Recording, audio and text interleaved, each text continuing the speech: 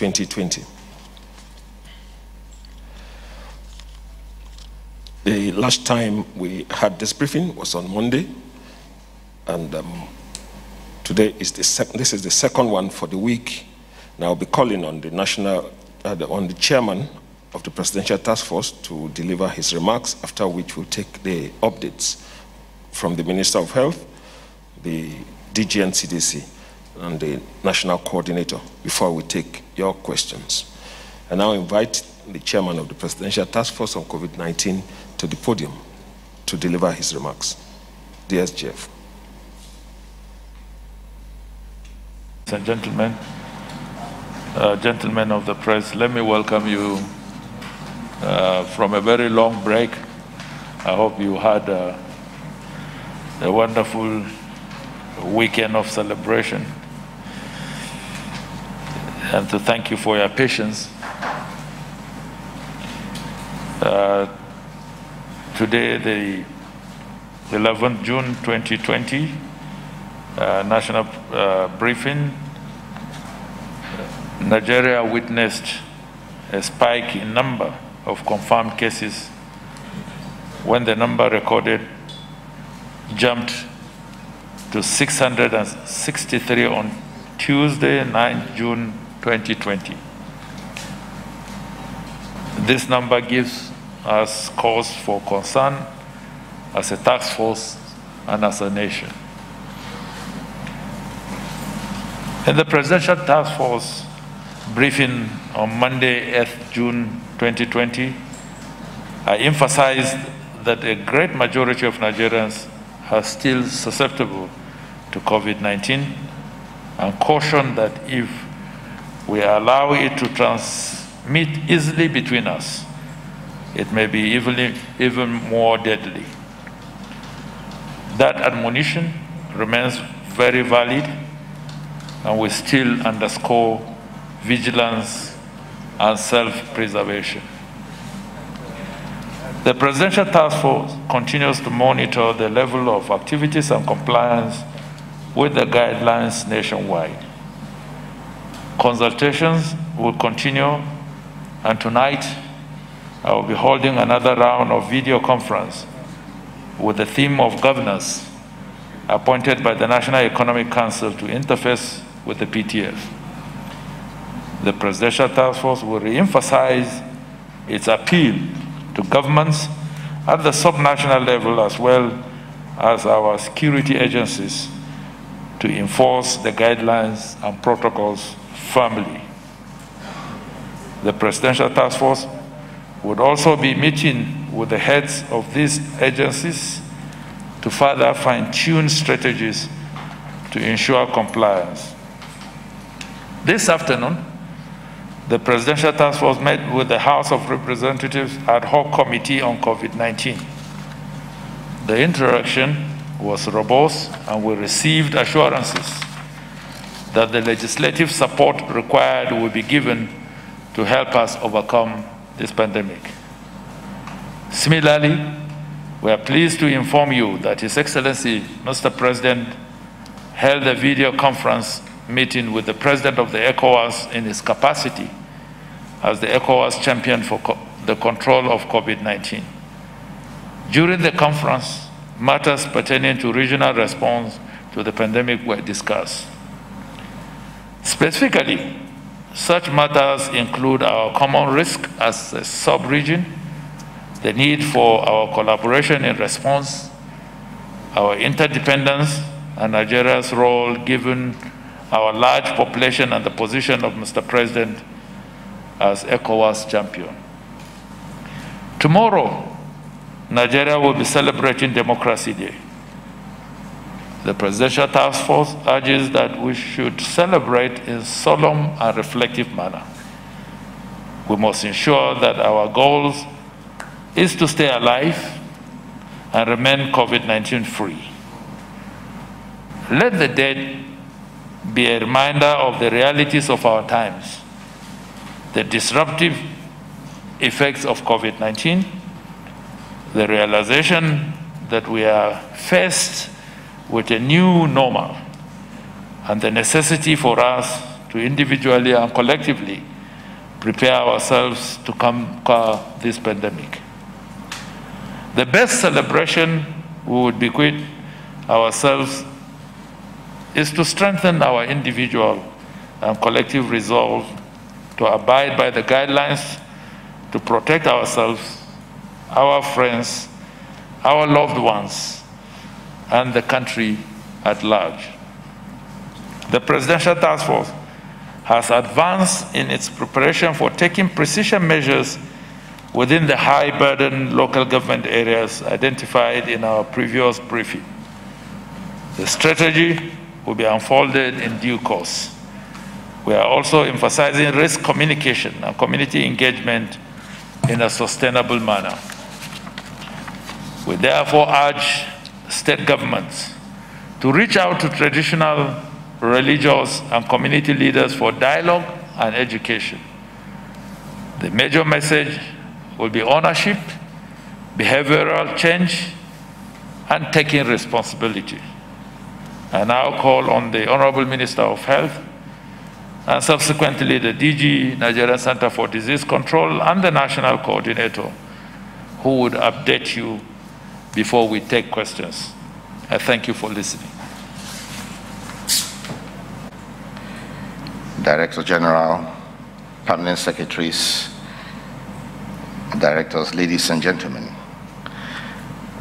We all are constantly reviewing COVID-19 activities and developments at home and abroad to learn as much as we can about this novel coronavirus disease.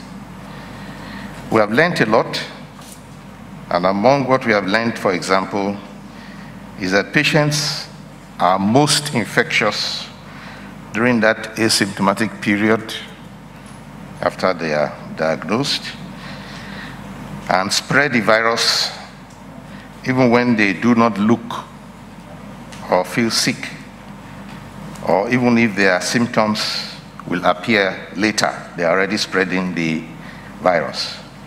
We also learn that patients who have no symptoms at all, or who have no symptoms but have been sick, may no longer be infectious after 14 days, even if their PCR tests identify RNA evidence of the virus in their system. This is, of course, those who are diagnosed positive and they're asymptomatic. Those with symptoms will continue to receive treatment for the number of days that they are clinically unstable. Global evidence shows that up to 45% of infected persons may have no symptoms at all. In Nigeria, the proportion of confirmed cases that is symptomatic compared to asymptomatic is about 40 to 60, respectively, which means that if 10 persons are able to infect you with COVID-19, 4 of them will look very well, indeed. Another 3 or 4 of them will have mild symptoms that can be trivialized, even by healthcare workers who have experience, and that is perhaps a possible reason for initial relatively high rate of infection among workers. Therefore, the cheapest and easiest way to protect oneself is with a mask. In this case, a cloth mask, not necessarily a medical mask, but we must also make clear that that alone does not do the trick. You must still maintain other measures that are advised: distancing, hand washing, and respiratory hygiene. And this is why the Federal Ministry of Health constantly urges citizens to adhere strictly to all these guidelines, wearing masks when outside your home, and also to all the other non-pharmaceutical measures, especially since the confirmed COVID-19 cases in our country is continuing to rise very slowly, which also gradually increases the number of persons in society who may be positive. They have symptoms, they'll be in hospital, or they have no symptoms, they're in the community. Yesterday, we had 409 new COVID-19 confirmed cases, which increased the total tally to 13,873. We have successfully treated and discharged 4,351 persons, and unfortunately lost 382 Nigerians to this disease. Although these numbers are only creeping up compared to other countries, and the case fatality rate hovers around 3%, we are concerned and at high alert. We have no room for complacency or overconfidence, and we need to be ready for any sudden shift in fortune. The Federal Ministry of Health, through the NCDC, is activating additional laboratories in Akwa Ibom, Jigawa, and Oyo states, which bring the total number of laboratories in the network to 33. More are being prepared as we work towards a target of at least one molecular laboratory per state. Optimization of some laboratories is also going on. We are planning for targeted community sensitization activities, especially in 20 high-burden local government areas, with sensitization workshops on infection prevention and control for healthcare workers, both in public and private hospitals, particularly here in the FCT. The Federal Ministry of Labor and Employment, the Federal Ministry of Health, and the House of Representatives, led by the Honorable Speaker, have been engaging the National Association of Resident Doctors to address issues raised by young doctors. We have had dialogues with them and with other government agencies and ministries, and also with health-related associations. The dialogue addressed issues on welfare allowances for healthcare, for frontline healthcare workers, and redressed issues on personal protective equipment, which have been supplied to all states and to federal teaching institutions for the safety of our healthcare workers. These engagements have been productive, and I'm confident that our resident doctors shall show understanding and reciprocate the efforts that have been made to address these grievances.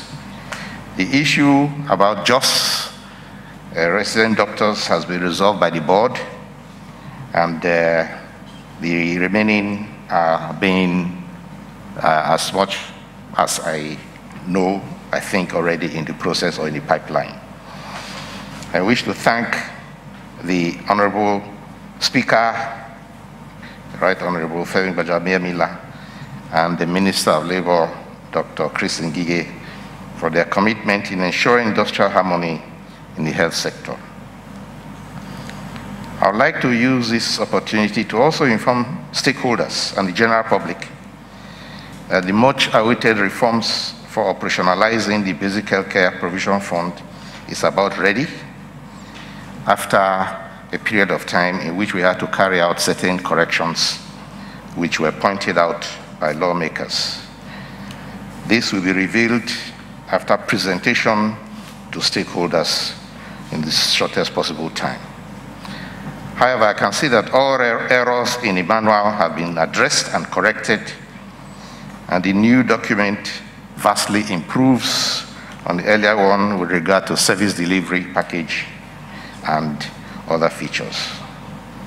Finally, I wish to urge everyone to be your brother's keeper, to always wear your mask in the public, observe hand and respiratory hygiene, and do not go out of your house unless it is absolutely necessary. This advisory is particularly important for vulnerable persons and persons over the age of 60, that they should stay in their homes unless there is something absolutely necessary that they have to attend to personally. Thank you for your attention.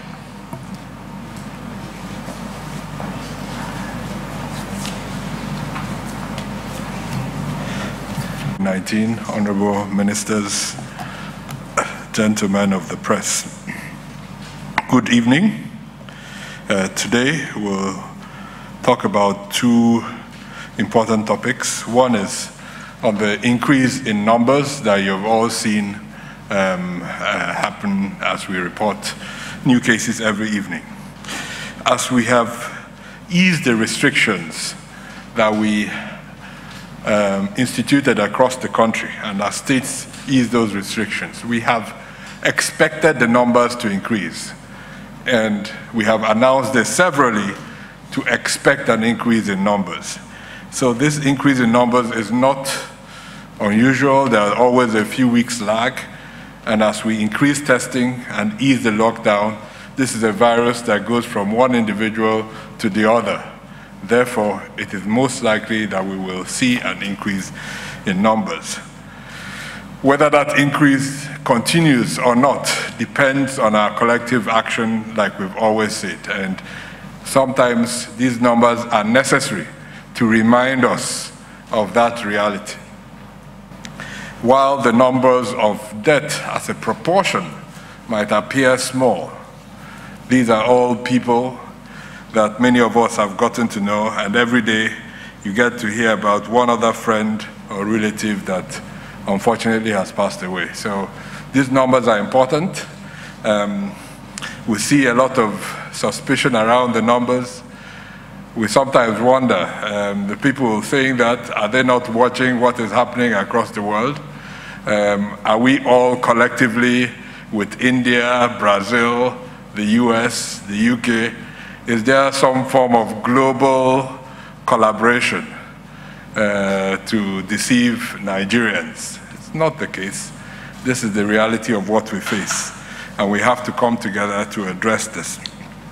Continue to address it as we have been. The other topic that has been receiving global attention is something called contact tracing. This is an activity carried out by public health workers at the state level in every state in Nigeria, but really carried out across the world. It's one of the key strategies in the control of any infectious disease. Now, when the chains of transmission are easier to define, such as an Ebola outbreak, where everybody that gets the infection ultimately becomes ill, that activity is a lot more defined, narrow, and specific.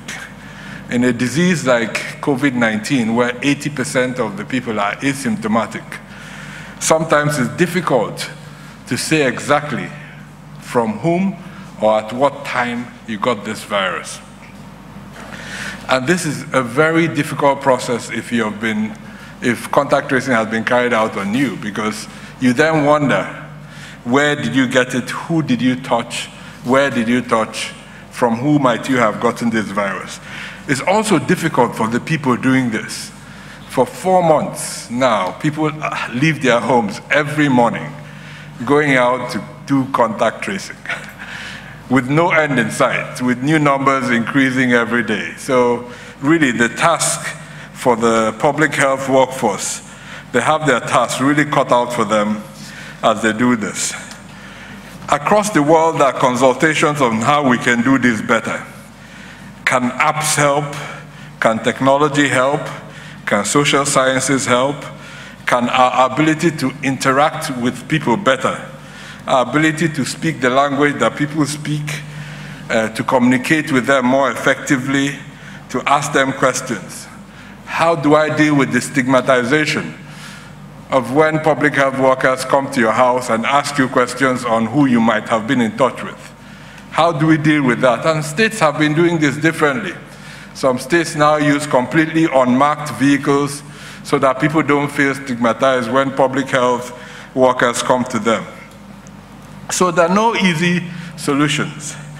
What we've been doing with states is to come up with key performance indicators for all contacts being traced, following up how many contacts are traced for every new case. We have already seen that the states with the most number of cases, Lagos, FCT, and Kano, are struggling the most to to follow all the contacts, because the more cases you have, the larger the number of contacts you have to follow every day. So right now, the case to contact ratio is smallest in the states with a lot of cases. And they're really struggling to keep up. And this is really to encourage them across the country to keep pushing in this direction. One important group of stakeholders to help us reduce the stigma are religious and cultural leaders, traditional leaders across the country. This week, Dr. Liu and I had the privilege of meeting the traditional leaders of the FCT. They all came in their mass, ready to take on the responsibility of communicating to their people the challenges that we are facing and how we will collectively respond to this. This is really what we're encouraging every state across the country to bring in a diverse set of voices to preach, to confirm to people the challenges that we face, that these are real, nobody is making them up, there are people behind those numbers, and we need to come together to do what we have to do to reduce transmission. So on that note, over the next few weeks, we will be working very hard to improve contact tracing across the country, both with technology, with sociology, using the leaders, all the leaders that we have in our society. And on that note, I wish you a happy Democracy Day tomorrow. Let's work hard to protect the democracy we fought so hard to get. Thank you very much. Members of the PTF, gentlemen of the press, good evening. Today I would like to first of all talk about the issue of behavioral change. As we know, the eased lockdown that we've just gone into was done partly for the purpose of gradually reopening our economy.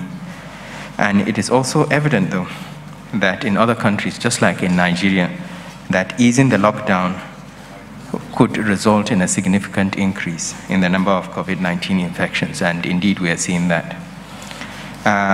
Thanks to the collective effort of our partners, the private sector, donor organizations, and concerned citizens, we continue to do a lot of sensitization work around this.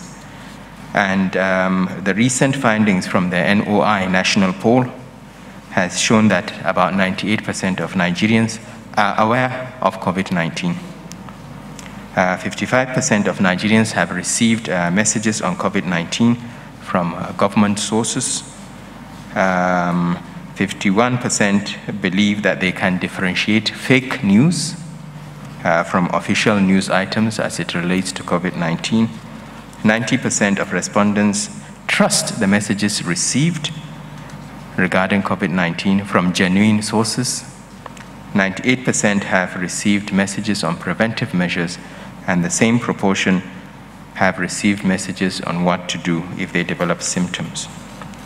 93% of respondents intend to adhere to the message, but intention is not the same as action, as we can see. We know that the data shows that knowledge is not being translated to a change in behavior. Clearly, it is one thing for us to be aware, but it is another thing to actually act on our knowledge. And this is what we are finding within the response. So we are appealing to the public to please change our behavior in order to save lives. This is clearly a call to action to translate knowledge to life-saving action and infection prevention. It is very clear that the public in general are not adhering strictly to the preventive measures against this virus. And this is shown clearly in our behavior, despite the fact that we do have the knowledge to protect ourselves.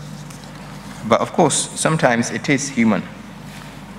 It is human nature now to stick to what we are used to. But in our view, we do not have the luxury of ignoring these risks.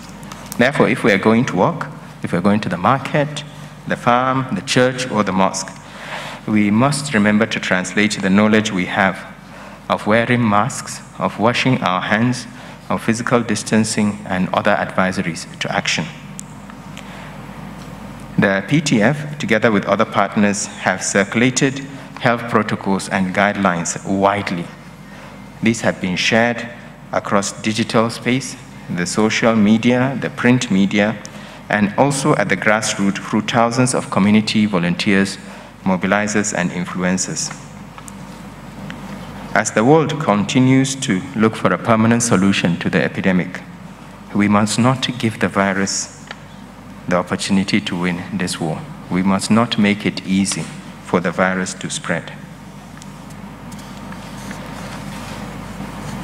I would also like to briefly, I know the DG and CDC has talked about stigma, but I just want to briefly re-echo our concern with the ongoing issues of stigma against people who have COVID-19 or have even recovered from COVID-19.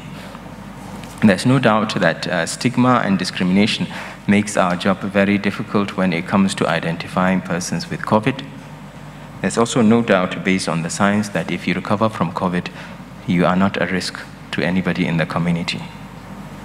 We have to change the way we relate to people who have COVID or those who have recovered from it. I am very certain that none of those who have had COVID intentionally went out to seek COVID-19. And therefore, to a large extent, it is not within our power to resist it unless we take those actions that are necessary within the guidelines to protect ourselves. There are over 6.8 million COVID-19 cases worldwide, and we already have more than 13,000 cases also in Nigeria. Therefore, for those that are saying that COVID is not real, for those that are saying that COVID is fake, I would say that 6.8 million people worldwide cannot be wrong. It is also insensitive to the memory of those who died. COVID is very much around, it's very much with us. The risk has not gone away, and we are appealing to the public to continue to take those preventive measures to make sure that they are safe. Thank you. Good afternoon. My name is Nancy Oyedia-Orom from AIT. I want to start with you, Mr. Chairman. I remember on this platform you have appealed to private and public hospitals not to reject patients of whatsoever ailment. Now let me paint this scenario. I got a call from a medical practitioner who told me that he referred a patient from his private hospital to the national hospital here in Abuja. The national hospital looked at the patient and said, well, your condition is COVID-19 related. We cannot accept you. This patient went back to the private hospital. The private hospital had to take him back in their ambulance to the national hospital. Well, after the back and forth, this guy was rejected and he went back home. Eventually, the next day, this guy died. Another scenario, sir, a woman had stroke in Lagos State. 7 hospitals rejected her, including the Lagos State University Teaching Hospital. This woman was depressed. Eventually, she died. The third case, sir, permit me to say this one. A pregnant woman that was discharged from a hospital went back home 3 days after she was discharged. She had complications. She went back to the hospital where she was discharged. The hospital rejected her just 3 days after. Now, this brings me to my question, sir. Are there punitive measures for both private, public hospitals who are rejecting patients and who eventually die in this process? Are there punitive measures for these hospitals?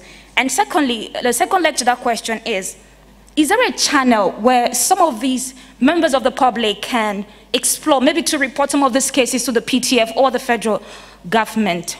So I don't know, you would like to react to that. Sir, okay. So my second question was supposed to be for the Minister of Interior, but he's not here. Maybe you will take that question up. Okay, before COVID-19, sir, there was a training for newly recruits for staff who will be working at the correctional centers. There was a training that was ongoing in Lagos before the COVID-19 started. So because of COVID, they were told to go back to their destination. Now, these guys have received messages to return back to camp for the completion of that training at this time when Lagos is the hub of this virus. What assurance are we giving these people of their health? And finally, to the DG NCDC, well, I must commend you because I had a colleague who is in one of your isolation centers here in Abuja, and the place is top-notch because I had to do a video call with her. But it brings me to my question. Post-COVID-19, what happens to these isolation centers? Are they going to become full-fledged hospitals? I don't know. Thank you.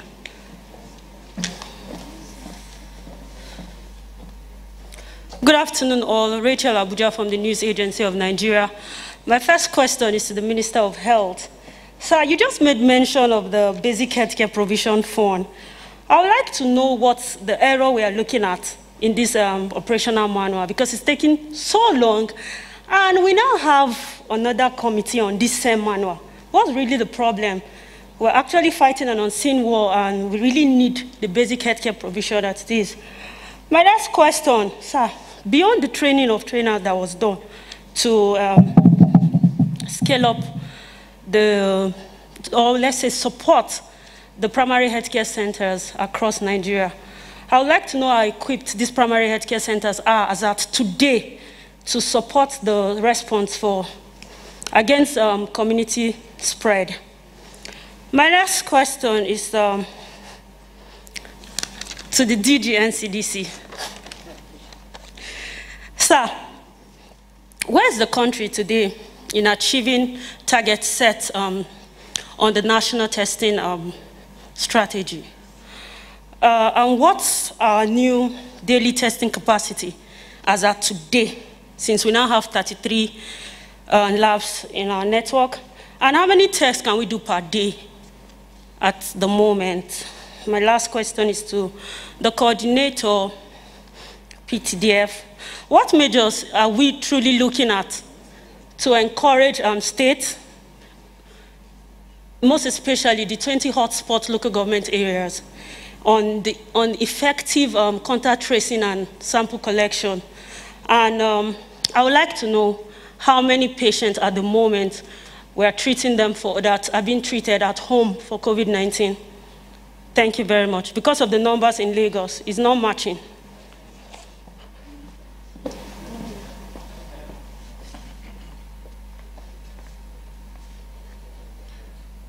Good afternoon, sirs. My name is Hassan Umar Farouk. I report for Liberty Radio and Television. My question is to the SGM, sir. In your speech, you emphasize on taking responsibility and ownership of this fight against coronavirus, sir. Isn't the lockdown means transferring such responsibility, which is very enormous to Nigerians, sir? That boils down to the issue of trust. I want to know, sir, what gives you the confidence to relinquish this fight to Nigerians? Thank you very much.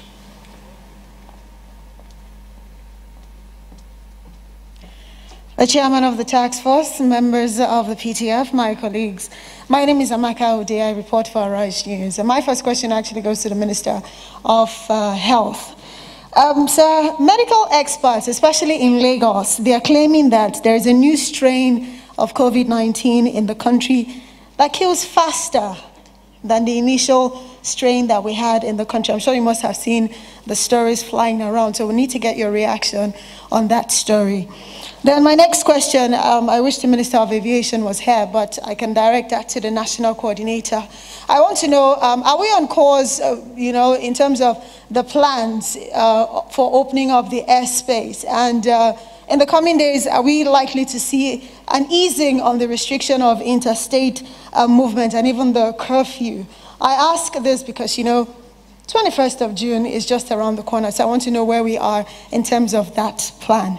And the final question actually goes to the chairman of the PTF. This is more of a concern, and a group of people need your intervention. Well, in spite of the federal government's directive through the Nigerian Shippers Council to all shipping lines and terminal operators that imported goods and containers that arrived during the lockdown should not be charged demurrage fees. Costco Shipping Agency and CFAX terminal operator have refused to comply. They are insisting that demurrage be paid before the cargoes are cleared and delivery taken. So, sir, they want to get your reaction to this, and also if you can intervene, because you had also told us here that during the lockdown, those demurrage charges should be dropped. Thank you.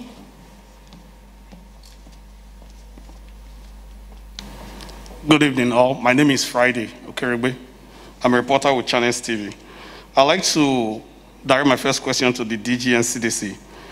There is this new test kit, RNA Swift test kit, that was developed by a Nigerian, Obinna Nwokoji. We heard a report that you've approved it, and as part of the test kits that you are using, we'd like to get a confirmation from you whether this is true or it's another false story that's making the round. Then the second question, I would like the PTF chairman to respond to it. It has to do with sporting activities.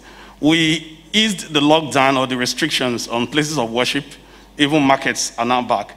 We know that at the beginning of this pandemic, the spread of it, to prevent the spread of it in Nigeria, sporting activities were suspended. One of them was the Nigeria Premier League. Is it time for them to also resume, or the PTF is thinking about another time to resume sporting activities in the country?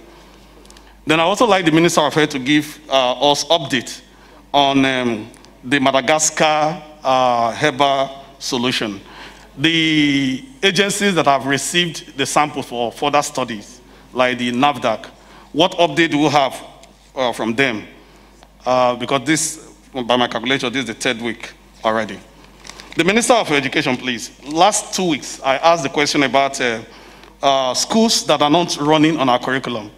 These schools are doing online courses for their students. The question now is, can they also conduct online exam for the third term for their students, just for them to catch up with their counterparts, since they are not going to be physically present in classrooms? Can they go ahead and do that? And I think that is about the last one. Yeah, thank you so much.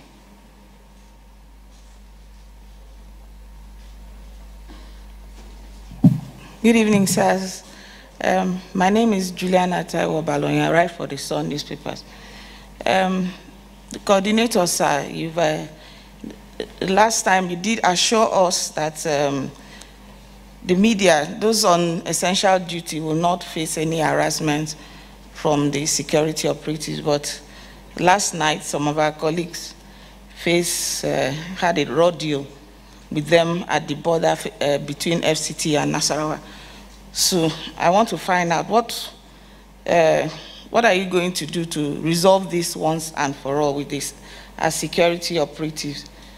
The SGF, sir, I don't know.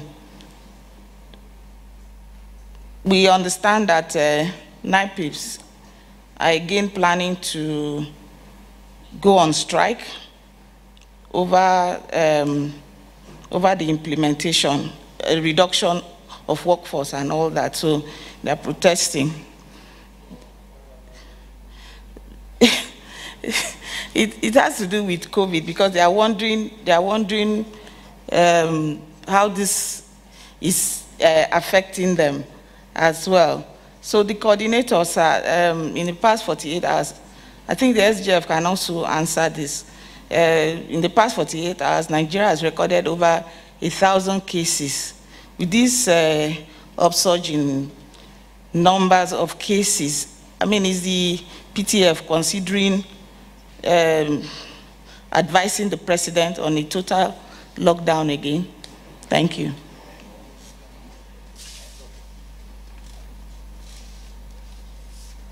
Good afternoon, good evening, Chairman and members of the PTF and my colleagues. My name is Mitaire Ikben of the NTA.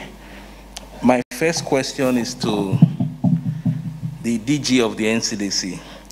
Sir, if you say that about 80% of cases are asymptomatic, and with your new discharge protocols recently for asymptomatic patients, which is 10 days after onset of symptoms, one would expect that by now, more than half of our cases would have been discharged. Why is this not the case? For the Minister of Health, the cold season usually comes with a lot of respiratory infections like pneumonia and others.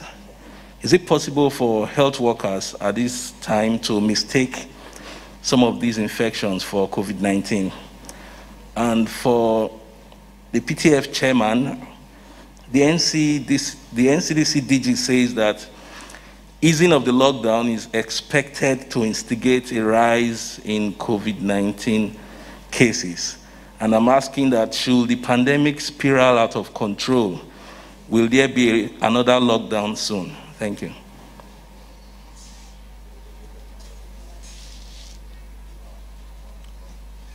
Good afternoon, Chairman, Nigerians at home, and colleagues.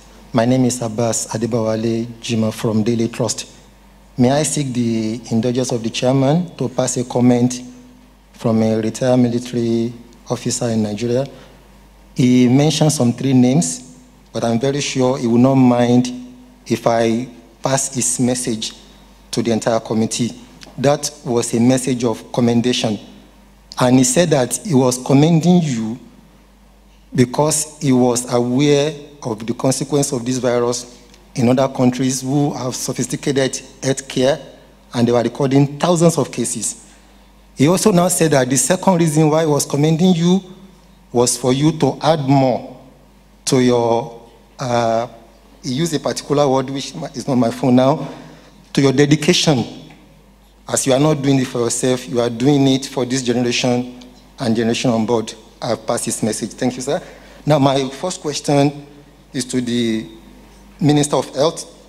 When the chairman said that the physical and mental health has been added to the treatment of the COVID-19 patients, the physiotherapist and the physicist were also being contacted, and because they will claim they don't have some backings like their colleagues. So what is going to happen to the cardiovascular specialist and the physiotherapist, like the mental health were taken care of? Then also was that Nigerians were complaining that they abided by the provision and guideline of this committee and by extension the federal government for over 2 months, only for them to come out during the ease of the lockdown, and the DRTS, also known as the VIO, coming to charge them for expired papers, expired driver license, and they now wonder, well, where would they have gotten the money when they were being at home for 2 months during those times when the papers had expired? Some of these vehicles were already being impounded, and we are in a crisis situation. So they want action. They want some commitment now that everybody can watch at home and add a case. Now, some of the states were also expressing reservation that they might not be able to cope if the federal government completely hands up the issue of management of COVID-19. And they were now asking the NCDC DG, what measures would they put in place to reassure Nigerians, especially with the comment of the Nigerian Medical Association? Even when the federal government is there, the cases kept rising. If you now hand it over to the state, what is going to happen to them? Thank you. What is going to happen is that there are certain questions that should be, actually, they direct it to someone other than who really is doing that question. So the question of rejecting patients, for example, is a hospital services issue. So it is unethical to reject patients who come to a hospital for treatment. I have said here repeatedly that every person who comes to a hospital must be seen and attended to, and at the least given advice. You give him advice on what to do. If you can't handle it, advise them where to go, or call transport for them.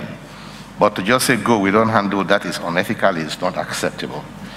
So if that happens anywhere, you have the authority to write to the board, the governing board of that hospital, and lay your complaint.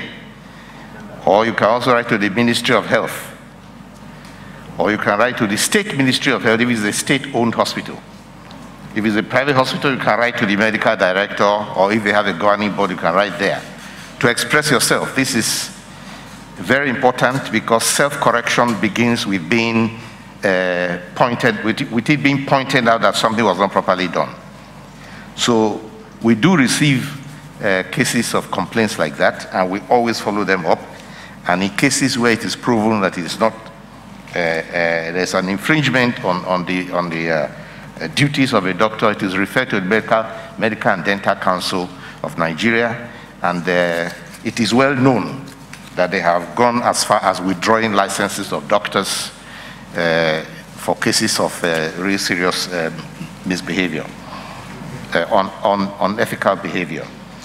So what becomes of isolation centers? Yes, that's a very good question, because isolation centers will not always be needed. They will always be needed when there are problems of public health that require isolation. So that's one of the reasons why we are advocating that isolation centers should be within the premises of a tertiary hospital. Let's say within the premise of a university teaching hospital, or within the premise of Federal Medical Center, or at least the premise of a specialty hospital, depending on what you, how much space there is.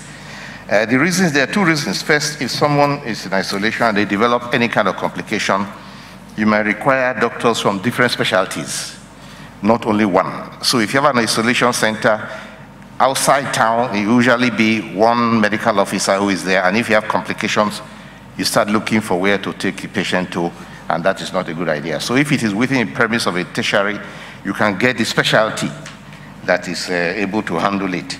Now, in the case where there is no isolation, well, it can be converted to other uses, disinfected and converted to other uses, and then immediately vacated. When this outbreak occurred, not all hospitals in the federal system had isolation centers. We told them to evacuate a wing and make that wing ready. So they had to do that. Some of them had to do some real space engineering, workspace engineering to make that possible. But if you have a steadily built isolation center, then it can easily be evacuated and converted back to its use. Having said that, I also like to make an appeal that philanthropists and organizations who want to help with building isolation centers need to consult NCDC for the correct design. An isolation center is just not any kind of a house. It has to be designed properly, the spacing, the rooms for the beds, the nurses' bay, the consultation room. So NCDC has a correct design for that, and this is a design that must be used. And again, not to build it somewhere where it is not accessible, where the full benefit of it cannot be achieved. Now, Basic Healthcare Provision Fund, as you know, it was launched earlier by the Excellency the President, and it started operating. And within a few months, the Senate Committee on Health invited the Minister of Health and drew our attention to certain areas which they told us were not in consonance with the Act, and that we needed to correct those ones, and until they're corrected, we should halt. So the correction took a bit longer, actually longer than was actually expected. But the benefit of it is that something much nicer with a bigger package has emerged. Those errors have been corrected, and we are going to be discussing with the stakeholders now to see about representing it to the public very soon. But those errors have been corrected, which we were told offended certain sections of the Act. So that we have something stronger and more robust. Now, the primary healthcare centers, whether they're well equipped, well, the primary healthcare center is perhaps the most important of the infrastructures for addressing basic healthcare. And as you know, the policy of the government is to have at least one functional primary healthcare system center in every political ward, which will give us over 9,000, nearly 10,000. Right now, we have about 40 or 45% of them ready. But what has also happened in the last few months is that we have made a completely new design of what the primary healthcare center should look like. I think we'll take the photograph of it and send to you for publication, a new design so that even existing primary healthcare centers will have to be redesigned that way. And we hope we're looking to contact our development partners and agencies, probably from budgetary sources, to redo and complete the primary healthcare centers and then the staffing for them to be operational. But there's a very comprehensive new approach that gives the assurance that the primary healthcare center can work around the clock, must be able to deliver service even at night, so that it doesn't open and close like an office. And citizens can go there when they need help and not be stranded because the primary healthcare has closed for the day. As for the the strain of COVID-19, yes, when Nigerians were coming back in batches from different countries, from the United States, from I think from Saudi Arabia, from various countries in Europe, from China, the question did arise, and some of them were tested positive for COVID-19. The question did arise whether the strain of COVID-19 they have is the same as the one that was known. As you know, the Nigeria Institute for Medical Research did genomic sequencing, was the first in Africa to do that, of the virus, of the index case that came long ago. And it was confirmed to be the same strain as what was circulating in Italy and circulating in China. So we raised the question whether there has been a mutation since then in people coming from other areas. I don't have any information on that yet, but it is suspected that it's possible. I'm not yet updated, but I'm sure that research centers, particularly the one in Lagos, Yaba Medical Research, and the one in Ede, are trying to do a sequencing that will show us whether all these viruses are the same or whether they are different sequencing. As for the Madagascar herps, we do not have any information as yet. I have already announced that we give them to our research centers. They are working on them. None of them has reported back yet. Now, the time it takes for all this research is not what we know, but I think when a period has elapsed, I will call them and find out what they have found so far, if they can give me an interim report.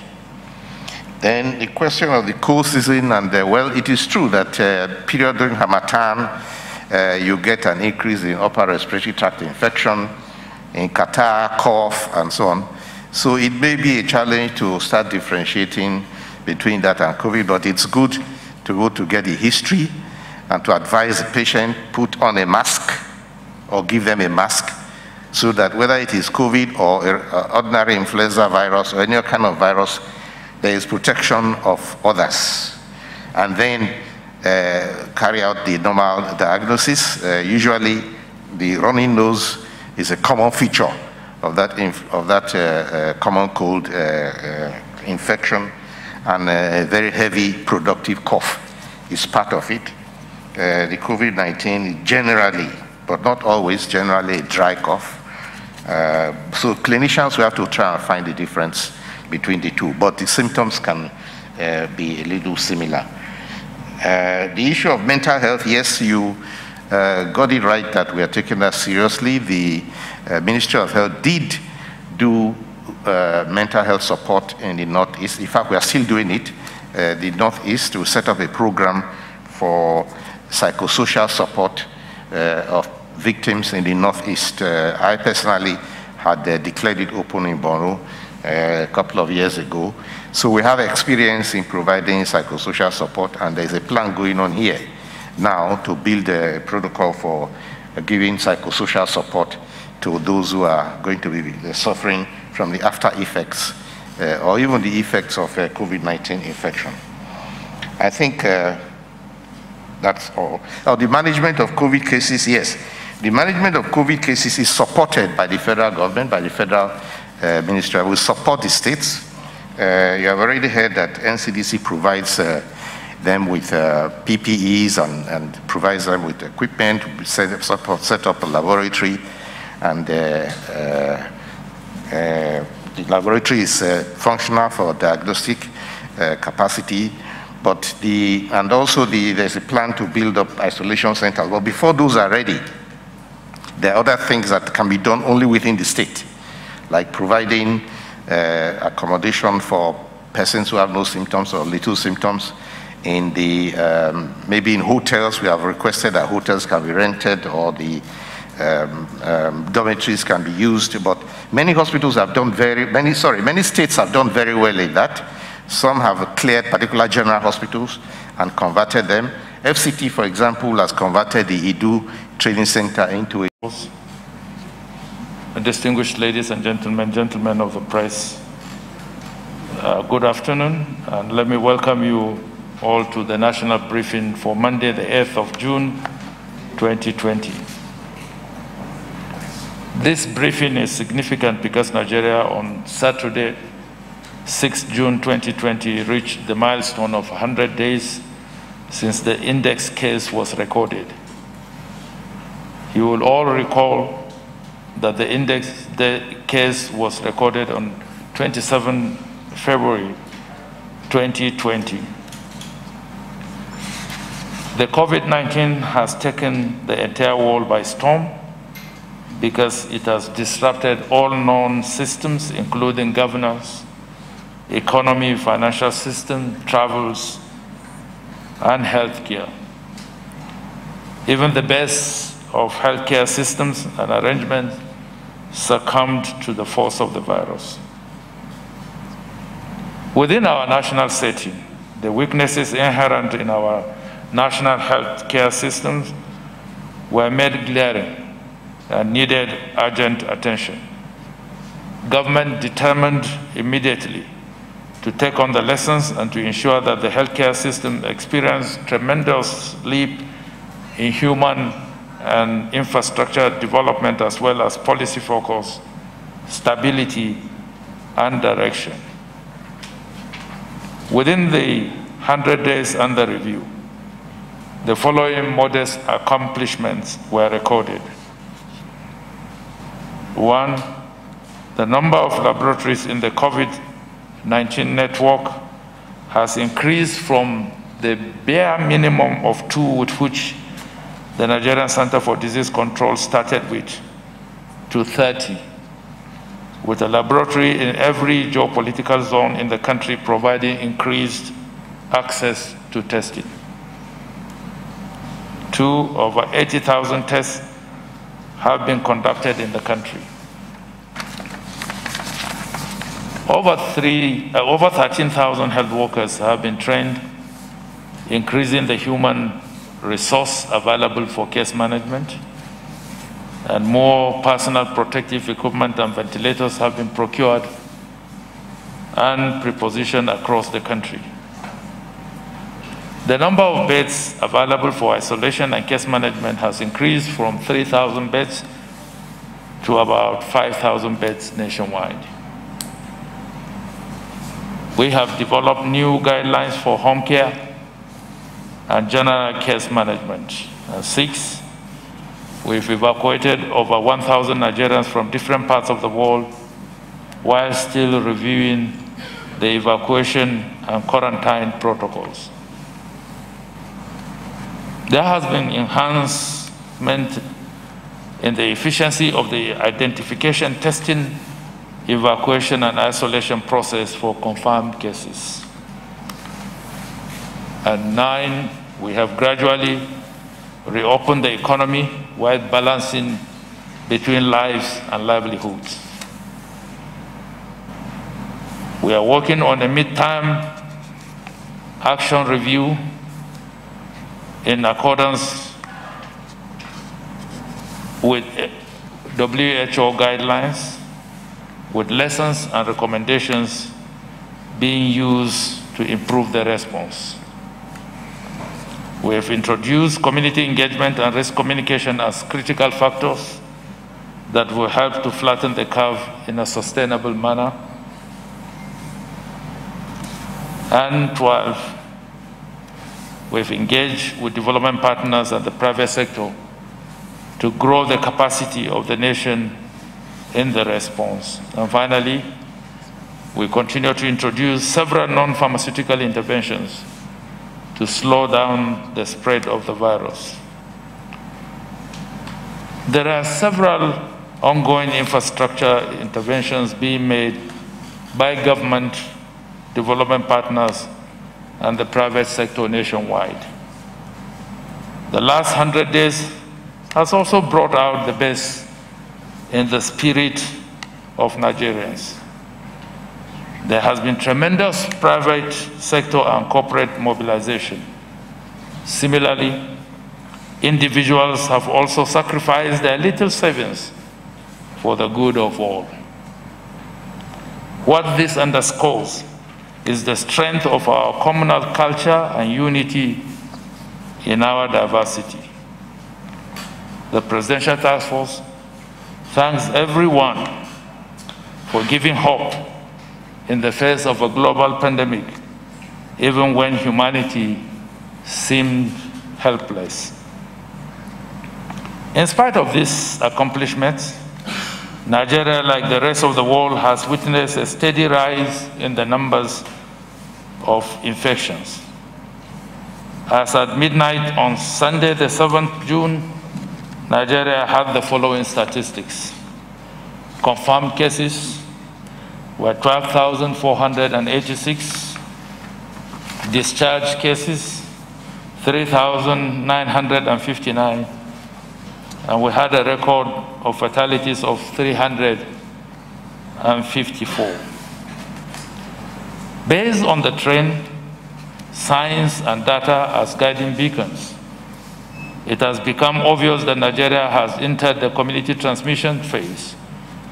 This has significantly helped in identifying the 20 high-burden local governments that account for 60% of infections in Nigeria. The Presidential Task Force is already pursuing precision actions on these high-burden local governments. It is therefore important for Nigerians to recognize the need to take responsibility and the significant role community ownership and risk communication will play in the future of our national response. Over the last weekend, the ease of restriction on places of worship came into focus. It is important to note that the guidelines give states the latitude and the opportunity to negotiate protocols that meet their peculiarities. We therefore urge our religious leaders and the entire populace to adhere to the guidelines issued by the Presidential Task Force and the protocols agreed by the state governments. The Presidential Task Force will continue to monitor compliance nationwide. The Presidential Task Force wishes to emphasize that a great majority of Nigerians are still susceptible to COVID-19, and if we allow it to transmit easily between us, it may even be more deadly. If everyone diligently observes the guidelines, we can collectively control the spread of the virus and help to protect our health facilities as well as save lives.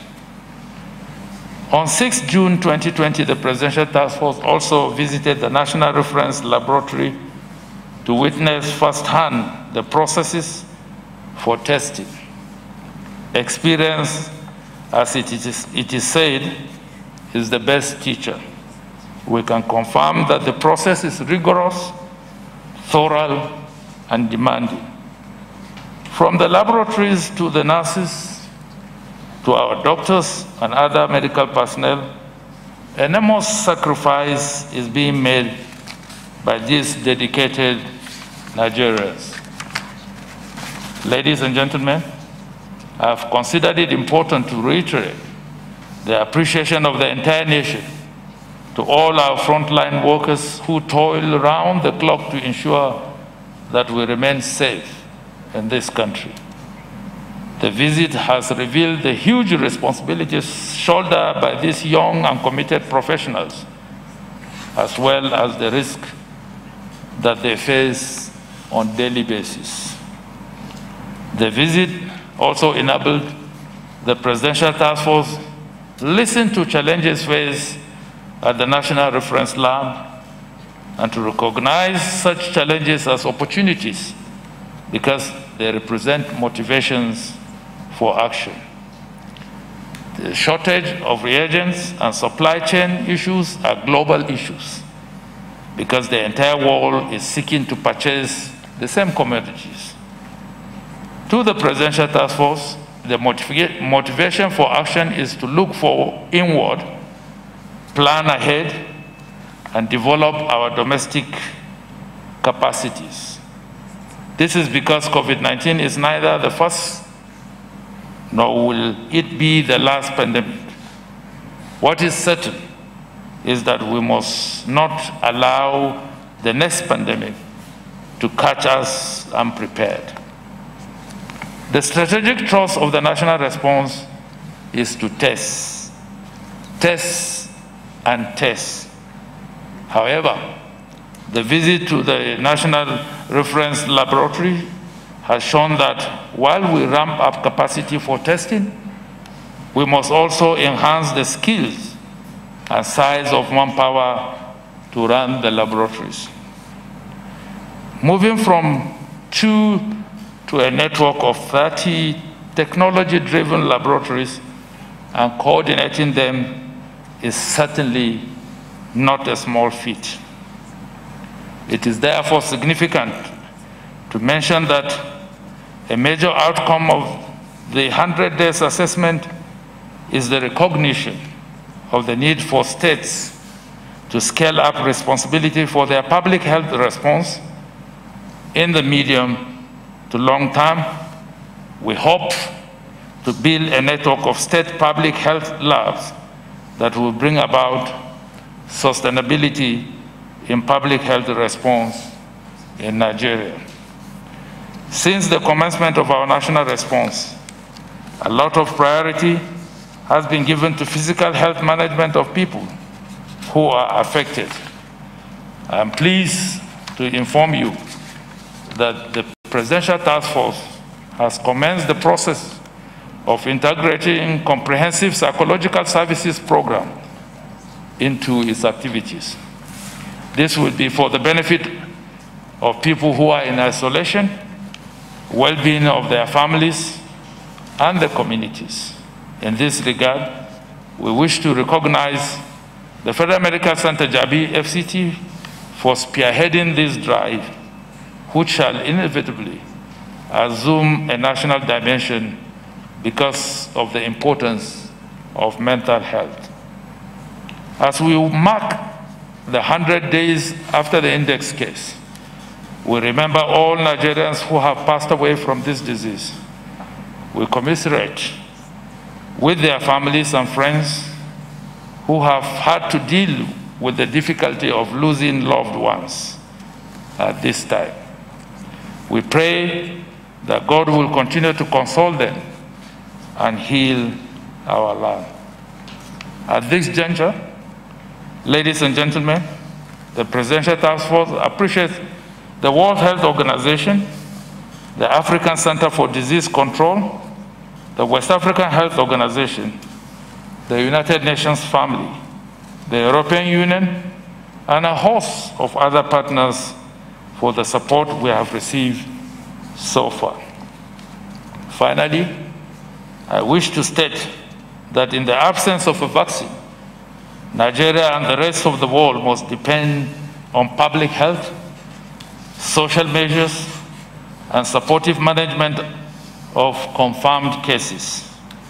We urge all Nigerians to take individual and collective responsibility by adhering to public health advice, such as frequent hand hygiene through hand washing or use of alcohol-based sanitizers, use of face masks in public places, and observance of physical or social distancing of at least 2 meters apart. I now call on the Honorable Minister of Health, the DG, Nigerian Center for Disease Control, and the National Coordinator to update you before we take your questions for today. I thank you for listening. Have a good evening. Complete new treatment center for COVID, and there are donations from the private sector, like the Dome here in Abuja also. And the hospitals that they converted, I think Karo Hospital also to the same purpose. And I recently opened, declared open such a hospital in Edo State, where the governor cleared one hospital and just prepared it for COVID. So there are many states who are taking that example, and the federal government supports them with various needs that are identified. So it's a two-way game where the states actually are in lead, taking the lead. If they are short of doctors, they also call up for support in that. And in case they require intensive care doctors, we are participating in trying to train intensive care doctors if and when the need arises for the states.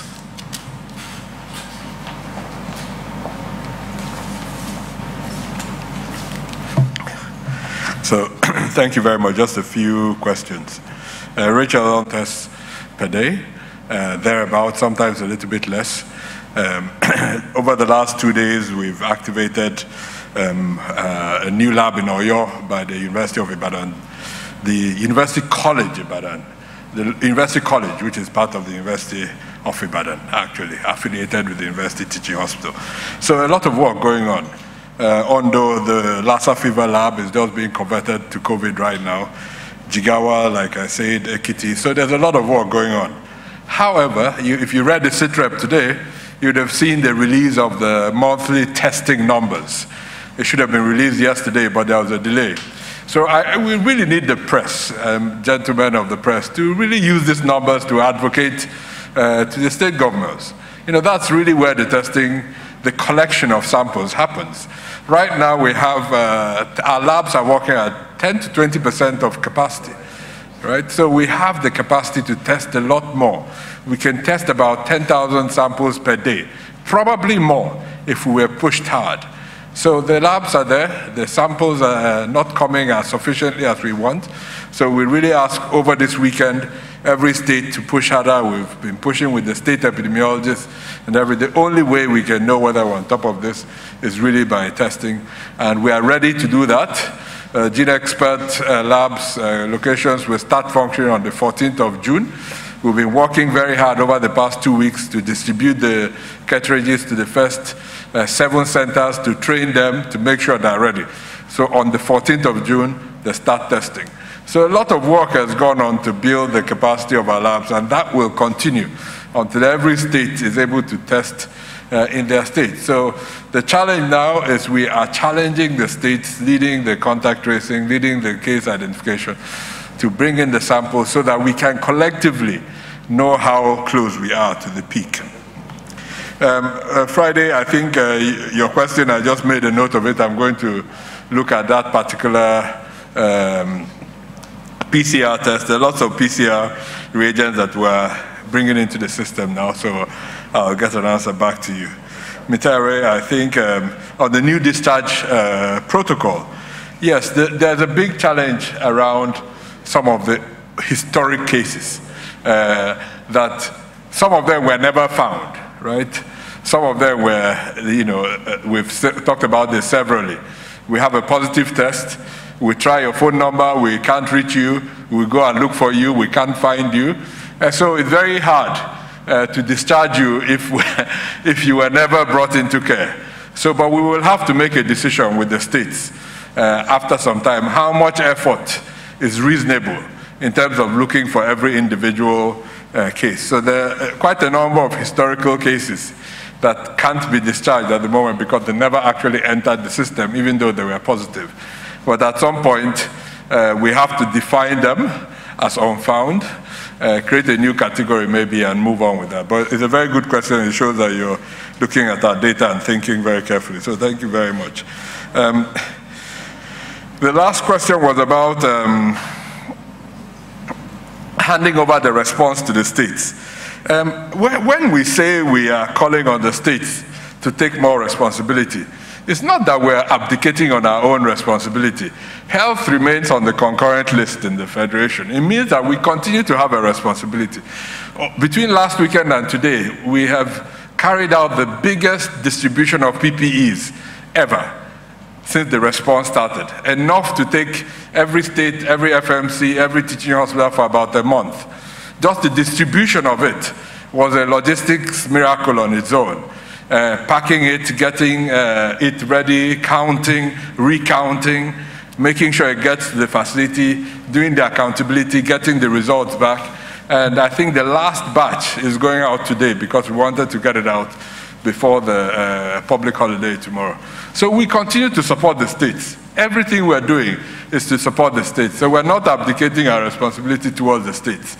We just want them to take more responsibility. And to be honest, we are seeing that happen. Many of these labs I mentioned, Jigawa, Ekiti, are all efforts by the state governments to accelerate the efforts themselves. And so we'll continue working hand in hand with all our state governments to improve the response across the country. Thank you. Encourage states on contact tracing, particularly as it relates to the 20 local government areas that are hotspots. Well, we continue to work very closely with the states. Just this morning, I had a phone call with the Kano State Emergency Operations Center lead, the incident manager, to discuss how things were going along in terms of the house-to-house testing that they are doing. We are also working with the rest of the states. We actually have a host of strategies that we are currently planning that we hope to launch beyond just contact tracing, increasing testing in these local governments, making sure that there are community isolation centers linked to them, making sure that there are treatment centers that are functional. We've already put a lot of resources into risk communication and community engagement. Just a few days ago, we had a meeting with stakeholders organized by the Honorable Minister of the FCT, where we met all the religious leaders within the FCT and also the traditional rulers, as well as the chairs of the area councils, because we are really pushing towards greater community engagement, and this is particularly more relevant to the areas that are hotspots. So we continue to do that work. In terms of your question about case management, you wanted to know the numbers. Case management is actually handled by the Federal Ministry of Health. So I will push that back to Health. I don't have the numbers, I'm afraid. It's handled by Health. The other issue regarding journalists facing a raw deal, harassment with security operatives, etc. Actually, just a few days ago, we had a meeting where the Commissioner of Police for FCT was there. And again, I emphasized the need to ensure that those that are on essential duty are allowed free movement. We have said this over and over again. We will write to the IG of Police again to raise the issue. I believe journalists, particularly those here, will probably have passes.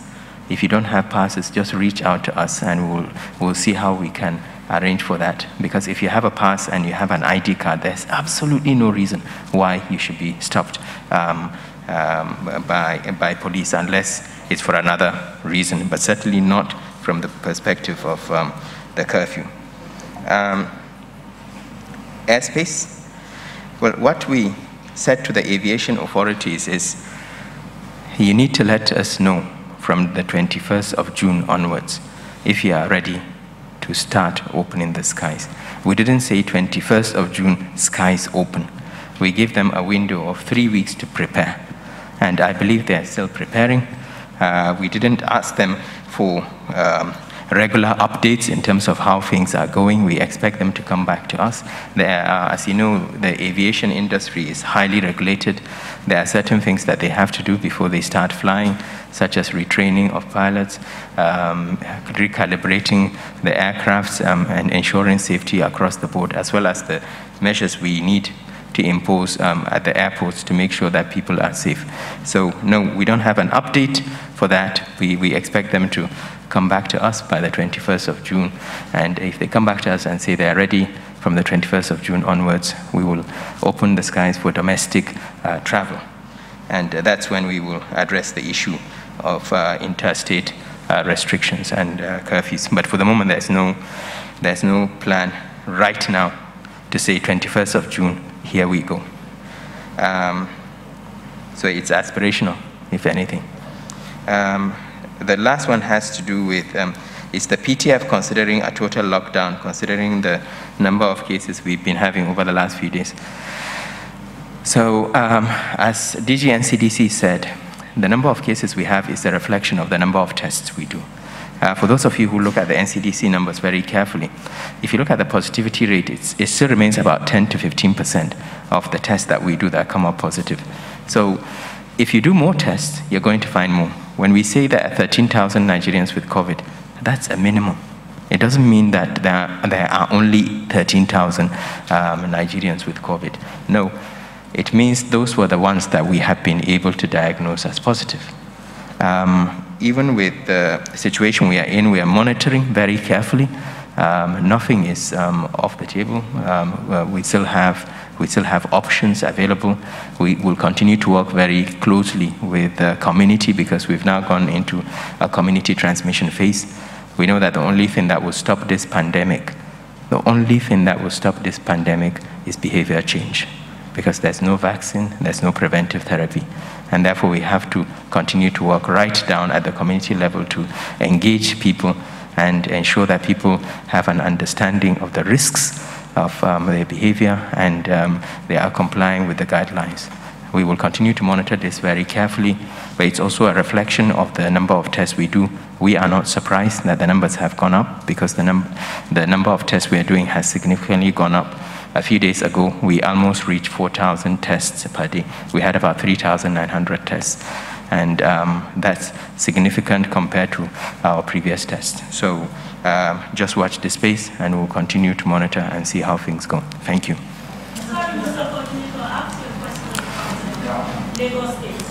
What's your question about Lagos State, Rachel? Sorry? Okay. Okay.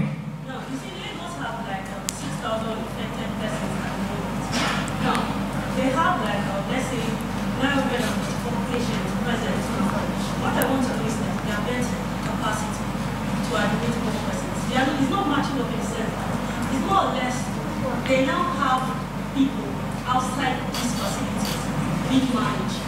And my question is this: how many persons, let's say patients, are being managed presently in the country outside our isolation centers? So I think NCDC, there's definitely data available on CITREP, but it's the availability of beds varies across states. We can provide you with that data. I know about 80% of those that are positive in the country are currently being managed outside isolation facilities. That's the sort of figure we have. But different states, some states have a lot of capacity in terms of beds. I know Kano, Lagos, they have run out of beds. A few of the other states are red. We actually have a line listing, an amber-colored listing of states that are in the red, where you have more positive cases than beds available. But we also have states that have very few cases and have a lot of isolation capacity. We cannot move patients around from one state to the other. So obviously, if you run out of cases, Lagos, for instance, they have almost 5-6 times the number of cases that Kano, which is the second state in terms of numbers, has. So of course, you're going to have a lot more people contributing to that proportion of 80%. Thank you.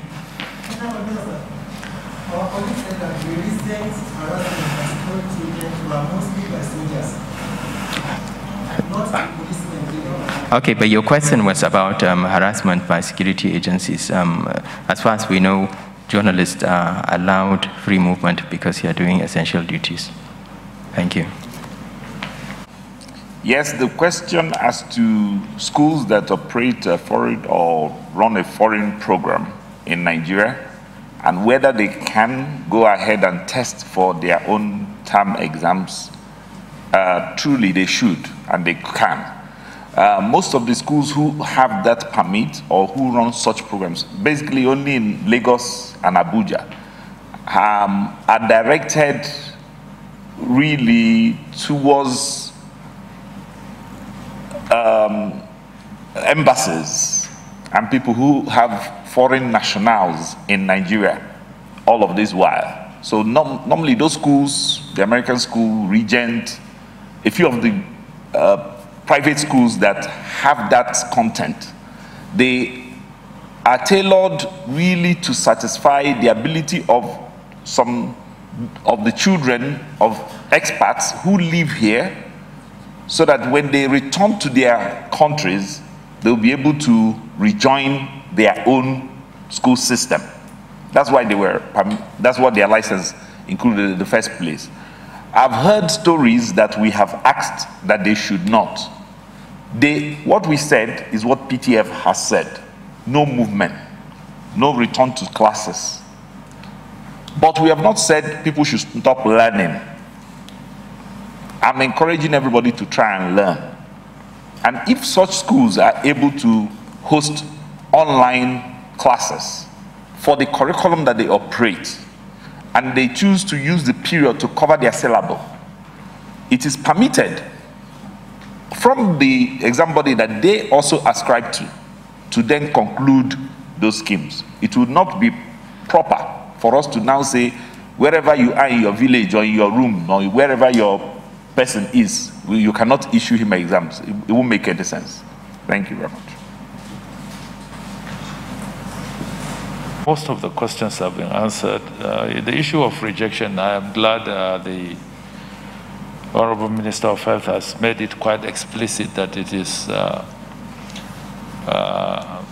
unprofessional for somebody to refuse to attend to somebody that is in distress as a result of his medical condition. For that facility to turn them back, I think our advice did not say you turn them back.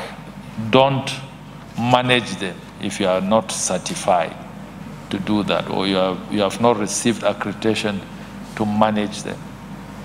But in terms of the preliminary investigations,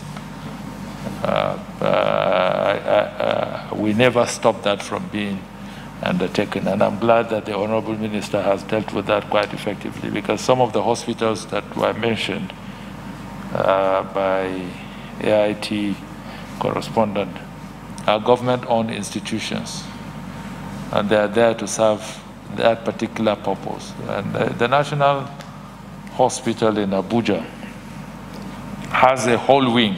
We visited it. It has a whole wing that is dedicated to COVID-19 with even an intensive care unit attached to the wing. Liberty, what gives me the confidence to ask Nigerians to take responsibility. I haven't seen the level of compliance. At this moment, I have no choice. We've gotten to the stage that every Nigerian must take responsibility.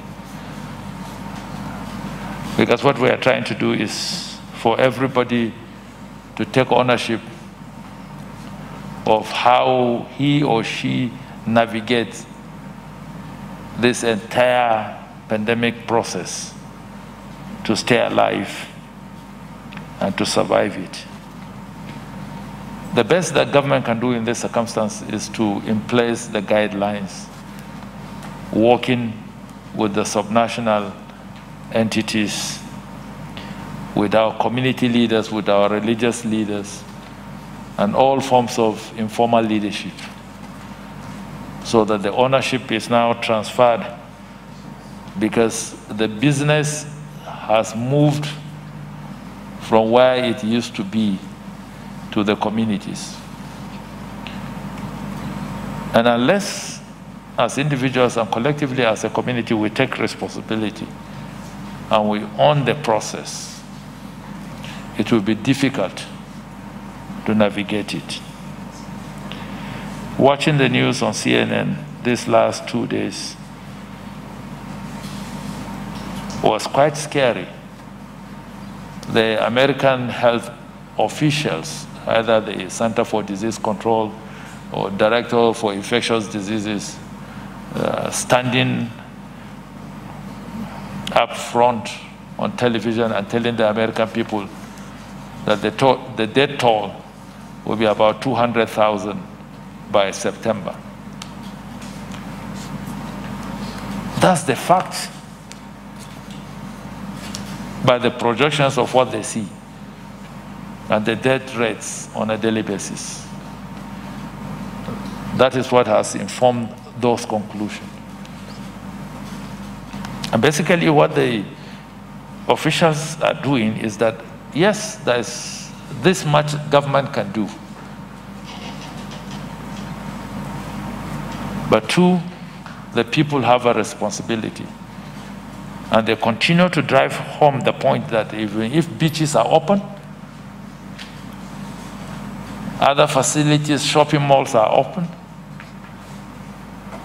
you have to take personal responsibility to ensure that when you step out of your house, there are certain things that you are expected to do, to wear your mask, to maintain social distancing, to keep your hands sanitized or washed, and avoid big gatherings, which are incubators for very easy infection. In that, the responsibility is not theirs of the official. The responsibility is for those that are stepping out of their houses to do these things that have been listed, to adhere by these guidelines. It's the same. It's the same. If the US, with every strength in its economy, in its health system, can be given a projection of 200,000 deaths, September is just down the line. We're talking about 3 months.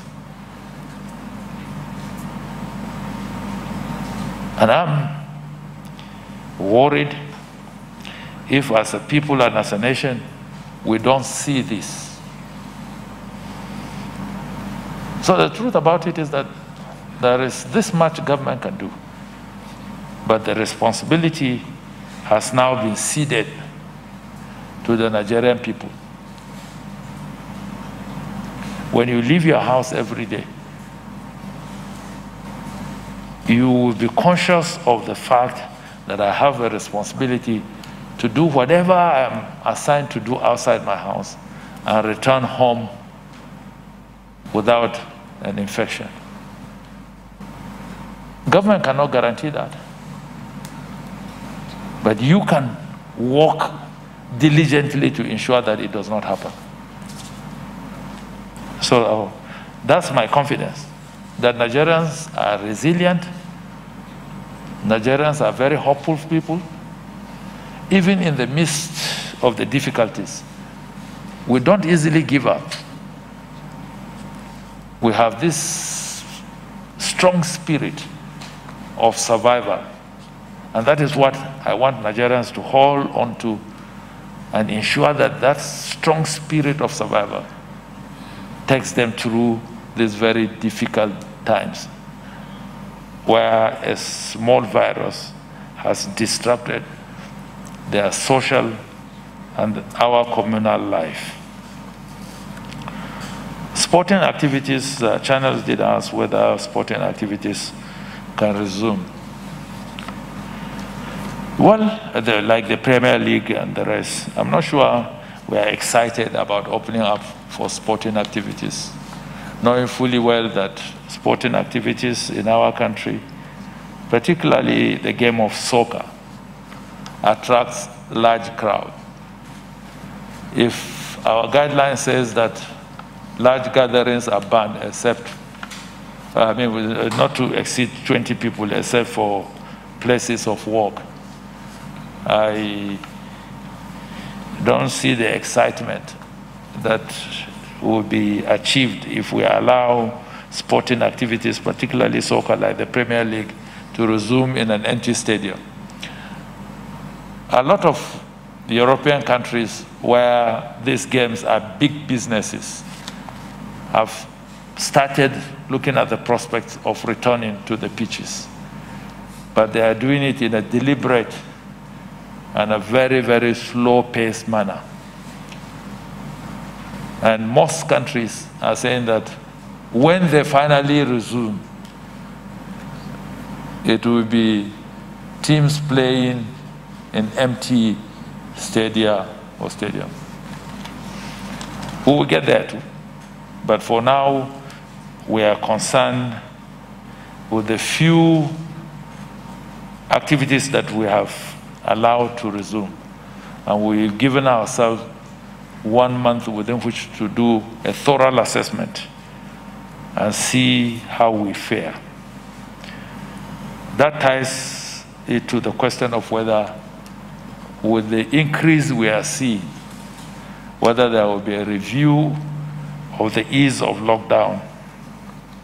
The question is, we had indicated in my first address on this subject that we would study the situation, look at it, and see how we are going.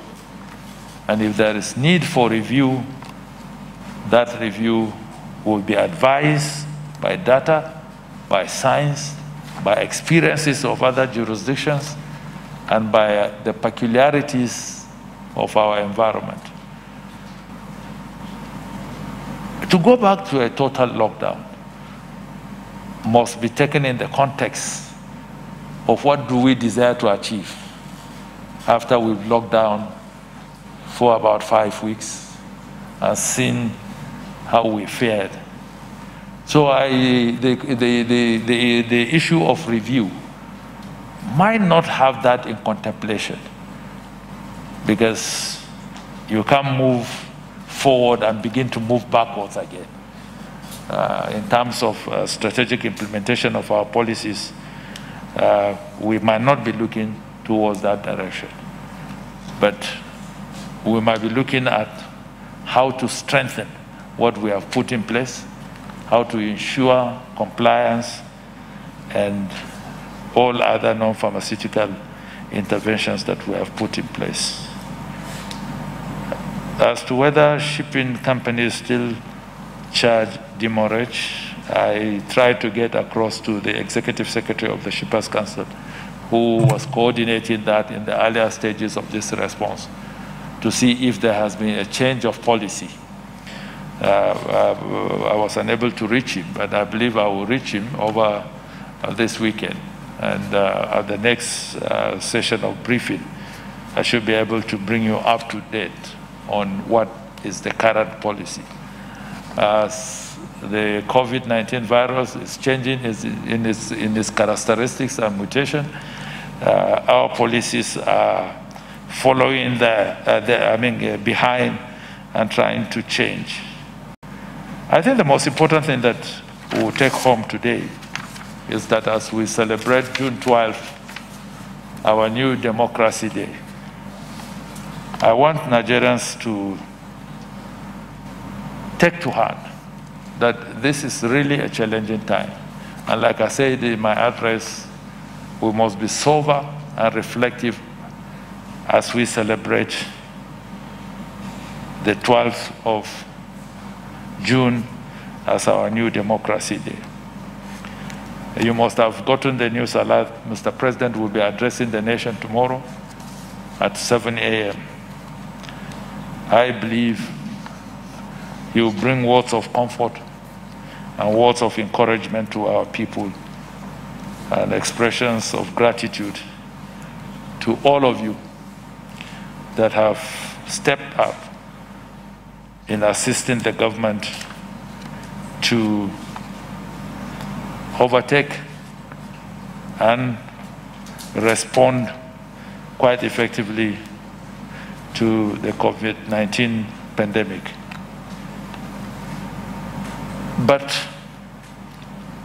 what is expected of us as a people? I believe we have very, very critical role to play. And my appeal to all Nigerians is that we must do everything to ensure that we protect ourselves, protect our loved ones, protect our families, protect our community, and by extension, protect our nation. These are challenging times. These are difficult times. And it is only when we work collaboratively and in one accord that we will be able to overcome the difficulties that is confronting the entire world, not only Nigeria. This pandemic, like I keep saying, has exposed the weaknesses of our system. But the beauty about it is that as Nigerians, we are resolved, and that came out strongly in the interaction we had with the ad hoc committee of the House of Representatives, that we will not lose the gains of the experiences of managing COVID-19. And I believe that our health infrastructure and our social safety net system will come out much stronger by the time it is all said and done. So I wish you a happy Democracy Day and a very long weekend. We'll see you during the next briefing. Thank you.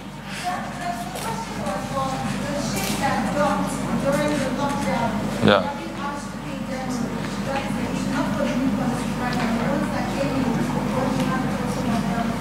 Well, they are all matters of policy.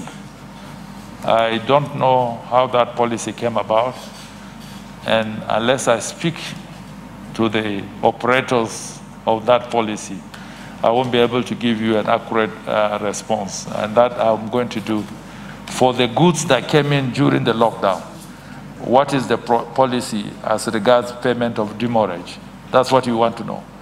We will find out for you, and we will convey the appropriate answer. And if there are difficulties, we are all in this together. It is intended that we find resolutions to all the matters. Thank you.